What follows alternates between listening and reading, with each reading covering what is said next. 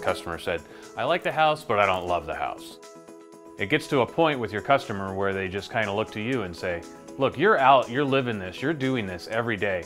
Why don't you tell me what's cool? Give me a reason to go into a room. And when our customers come to us with that question, then we know that we can come up with a way to draw them into that room that they're gonna love. We don't go with the least expensive products. We go with the best products for the application that we know are gonna last a long time.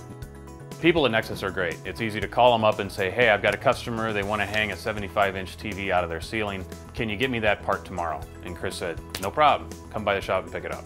It's just a great solution. It works well, it's reliable. I never had a problem with it. I wish all my vendors were that way. I think about the form and the function of the space and how is the person going to use the space and what do they use it for.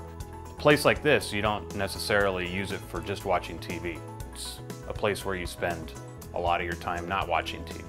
For this install, we didn't want just a normal, plain Jane, office, commercial kind of top plate. We thought we're here in Arizona in the desert, so it would be cool if we could put some cooling up in the attic where the TV sits. So we ducted an air conditioner into it and made the lift look like a linear diffuser. It actually blows cold air and it looks kind of cool.